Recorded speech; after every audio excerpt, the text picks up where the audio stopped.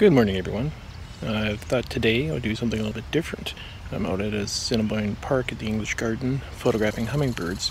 So what I'll do is I'll take you from the field, show you what I'm doing out here, and then we'll take an image when I get back home, and I'll show you how I edit the image. But right now the English Garden at Assiniboine Park in Winnipeg is quite popular with the hummingbirds as they're getting ready to start their migration. So I'll flip the camera around and I'll show you what my settings are and how I go about capturing the hummingbirds. So here's my settings that I have on my Sony A7 III right now with the 200 to 600 lens and the 1.4 teleconverter. I'm on a tripod. This is a Jobu Algonquin tripod with their ball head. So this is my setup that I'm using today. Because I am on a tripod and I am using faster shutter speeds, I have the steady shot turned off. I just find it does give sharper pictures with the steady shot off at the high shutter speeds and on a tripod. So you can see this garden right here that they have planted. There's lots of bee balm and salvia and lots of other flowers for the hummingbirds to feed on. There is also nice trees that they rest on, so it gives you some nice opportunities for portraits and also in-flight shots when they're feeding. Oh, there's one feeding right now. See if you can see them just in the middle of the screen there flitting around. So a little bit more about the settings. I am in aperture priority. It gives me the fastest shutter speed, and I also have the ISO set to auto with minimum shutter speed set, so it just allows me to not worry about the settings. I do use the exposure compensation wheel. Right now it's at 0, but I will bump that down if the highlights are getting a little bit blown out. So I'm just gonna see if I can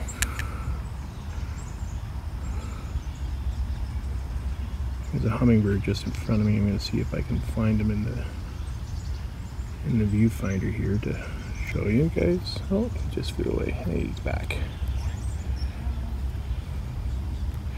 There's one right there.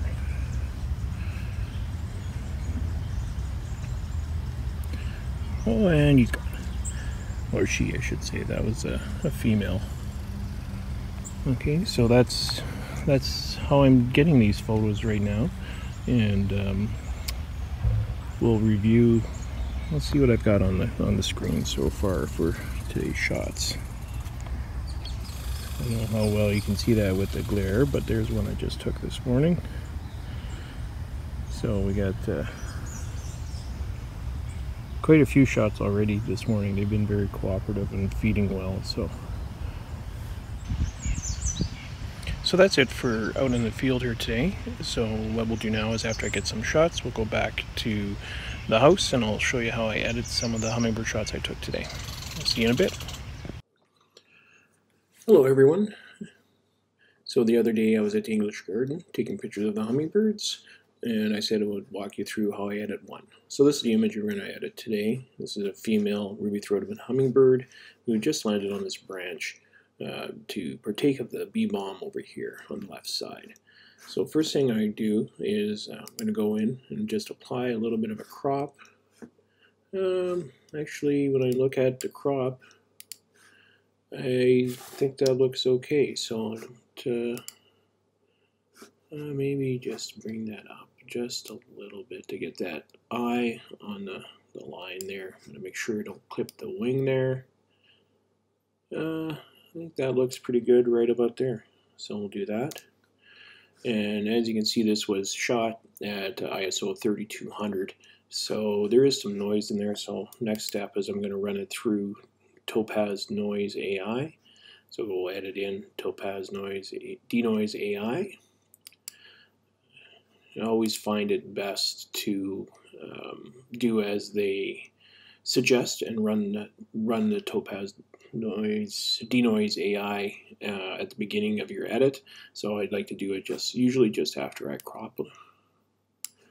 There, we'll see what that looks like. Always just do the auto. It does sometimes have likes to over sharpen it a little bit. This image is pretty sharp already. Nailed the focus on it, so I'm gonna bump that down a little bit. Hit update and see what that looks like. So this should just take a couple seconds to get the preview done. Almost there. And there we go. There's the before on the left, on the after on the right. So you can see how that cleans up the noise really well. I just want to make sure that the sharpening looks okay, that it hasn't over sharpened it. That looks pretty good to me, so I'm going to apply that to the image. So this will again just take a few seconds, and then it'll open back up in Lightroom in a new file. If you haven't tried Topaz De-noise AI, there is a free trial period that you can get. I think it does a wonderful job of removing the noise without softening the image too much. So I'll go back to Lightroom, and there it is. That's the image from Topaz De-noise AI.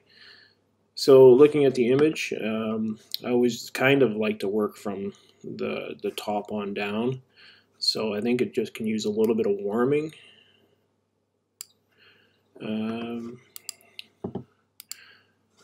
Let's see what else we can do here. I think I'm going to just drop the highlights just a little bit to get a little bit more detail in there. Increase or decrease the blacks, just make it a little bit more contrasty. Exposure, I think looks. What I'm going to do here is I'm going to expose for the bird. I'm not going to worry about the background right now. I'm just going to watch my histogram up here so that I'm not clipping anything. I'm going to increase that a little bit, bring down the highlights a little bit more, and make the bird pop. Then I'm going to go in and I'm going to make a radial filter. And just rotate that. You can click down over here and it shows you what's been masked, and then you can expand that to get the majority of the bird. There we go. I'm not really worried about the very bottom of the bird, but I will make that a little bit bigger. Bring it back down. These wingtips. Okay, and then when you go in, what I'm going to do is you can just, it's like making a vignette on the image, but you can control where it's located.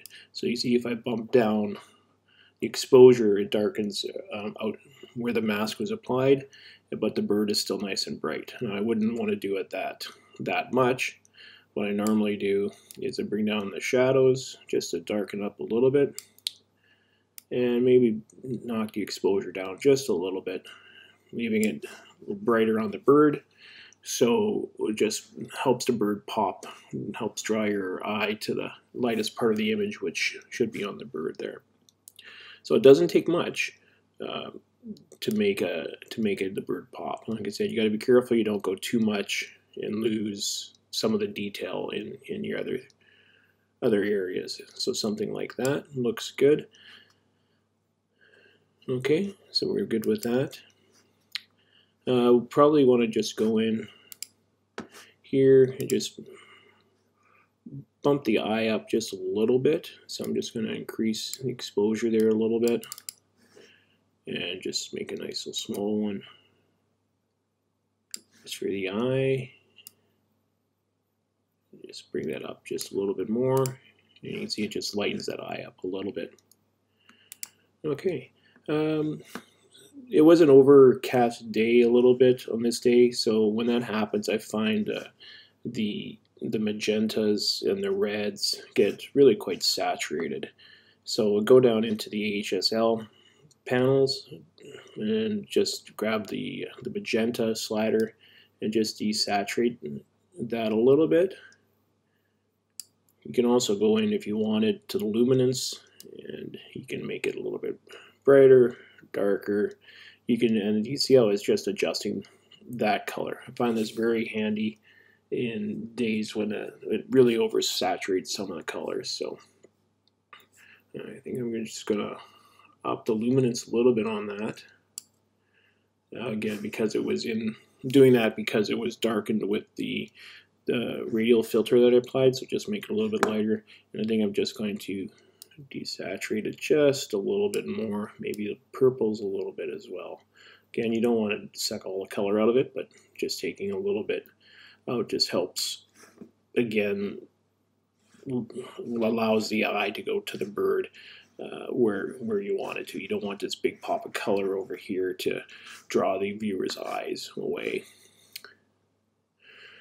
Okay, so we'll go down. I think that's really, there isn't really much. Maybe it'll just the exposure looks really nice on this one.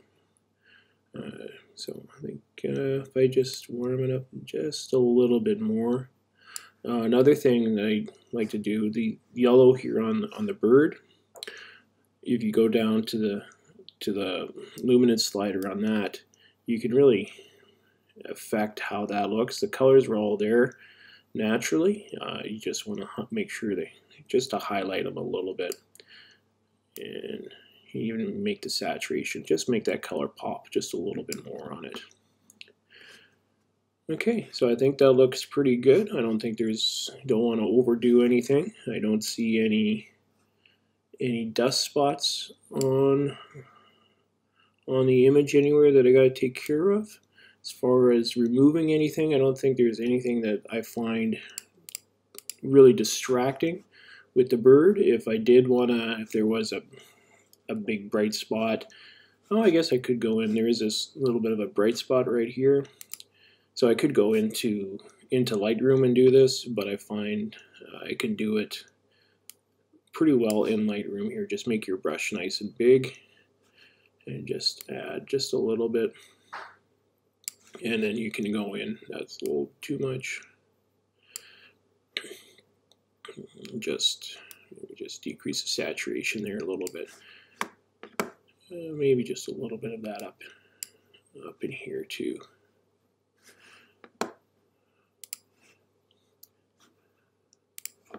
Here we go. Make it nice right around the bird, so the viewer's eye goes right to the bird. So there it is. So we'll show you before and after.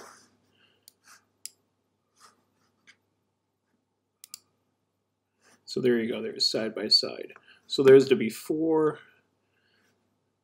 and there's the after. You can see just a few quick edits in Lightroom, and with using Topaz De-noise AI, you can make your images really pop quite nicely. So a little bit of crop, a little bit of Topaz De-noise AI, and just making it look natural. That's what I try to do in Lightroom. So I hope you found this helpful. If you did, please give me a thumbs up and a like. And if I get enough, maybe I'll do some more of these in the future. So thanks again for your time.